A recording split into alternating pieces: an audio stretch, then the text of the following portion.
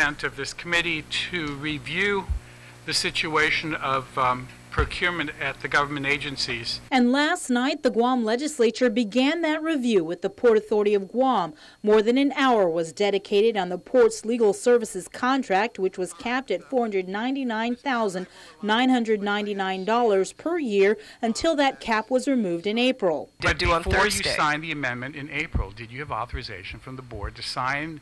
I'm not aware, Senator, that I would be required to get authorization on a contract that was not executed by the board. Throughout the entire oversight hearing, Port General Manager Joanne Brown, who is also a former senator, defended she has done nothing in the shadow of darkness, adding the board chairman and other members of the board were fully aware of her actions related to the port's legal services contract. She further questioned certain senators' motives with all the scrutiny. In order to realize and be able to pay out at the $499, you had to eliminate this to deal with that fiscal year approval to be able to pay invoices. Only with certified authority to do so. So removing this cap removes any amount that makes a board liable for any amount in excess of $499 since it's been removed. Yes, and the board can very easily terminate its legal counsel should it choose to for abusing that process. Why such intense concern with all the contracts in Governor Guam with the legal counsel contract of Phillips and Berdalio at this time? There are other items on the agenda. You just make yourself comfortable. Some things are a bit obvious, but I just want to make it clear. Do you have any biased interest? Does this individual still work for you? She does, but I have no biases in this case. And we're to assume that? And because you say so. And I'm to assume that everything you're saying is correct because you say so. Well, I guess if you want me to take you at your word, I assume you'll take me at mine. But as I will clarify, the Attorney General, to my understanding, has reviewed the contract. The Attorney General signed it. After responding an hour on the port's legal services contract, lawmakers would then turn their attention to whether the port was trying to sole source a procurement for a specific type of equipment and its connection to recently reappointed port board member Ed Elau and his company, JMI, which is a local agent for off-island company AS&E. We should know procurement was initiated prior to Brown coming on board at the port. I'm getting the sense that we're trying to see if a sole source was being influenced.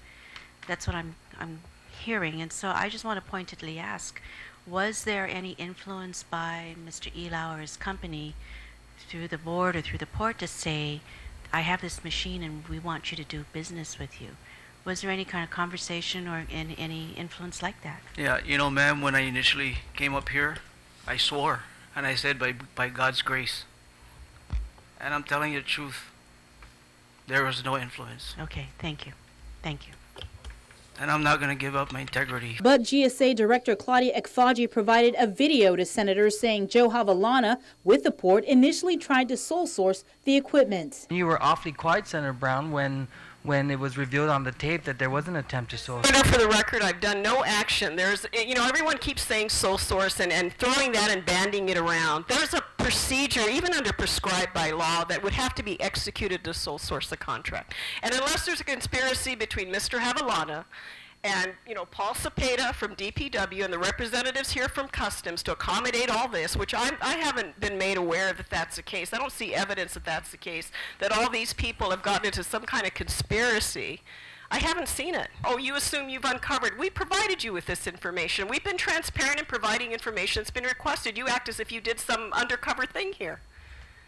To get this information, we provided it, as we do as best we can with all the FOIA requests, and we get numerous amounts from the Guam Legislature. And I'll tell you in the future, Senator, as we've worked together in the past, all you need to do is call. Pick up the phone and call. If you want us to come and meet with you, we'd be more than happy to do that. But to be called to an oversight hearing because you're making assumptions that something improper, illegal shenanigans are going on, and make this a vehicle for dialoguing, then I gotta wonder what your motives are. The oversight concluded just after 8 o'clock last night. Up next to appear before the Vice Speaker's Committee on Procurement is the Department of Education. Senator Aline Yamashita said she hopes the committee will be just as critical at scrutinizing the details with procurement with DOE as it was with the port.